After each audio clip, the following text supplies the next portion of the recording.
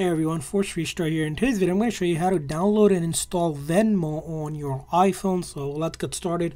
So in order to download any apps, first thing you need to be connected to the internet on your iPhone, either through Wi-Fi or cellular data. And after that, you also need Apple ID, and you should already have Apple ID. You can go to the App Store, just like that. Go ahead and open up App Store. Click over here up top to make sure your Apple ID is signed in. If not, you can create one for free or sign into existing one.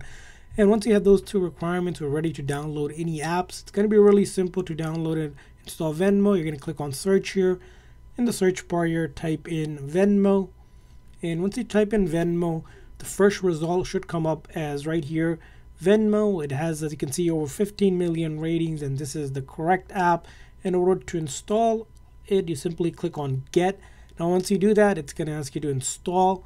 And then it might ask you for your Apple ID password, or might be looking for you to do a Face ID verification. So I'm just going to go ahead and enter my Apple ID password here. Now, once you enter your Apple ID password, just simply go ahead and sign in. And again, it might also ask you to double click on the side button, depending on how you have it set up. And then the installation and the download process will happen. As you can see, you're spinning, and then it's starting to download.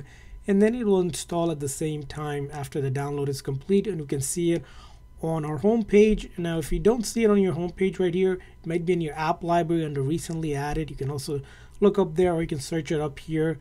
If I search a Venmo, it should, as you can see here, it's still downloading for us. And as you can see here, it's still downloading, and then it will also install at the same time right after the download is complete. And as you can see, it's complete. We can go ahead and open it up. And then using Venmo, you can go ahead and create an account. If it's your first time, we'll log into your existing account to send and receive money with your friends, family. And I hope this video was helpful. If so, please consider a like and subscribe button for more tips and tricks for your iPhone and other iOS devices. See you guys next time.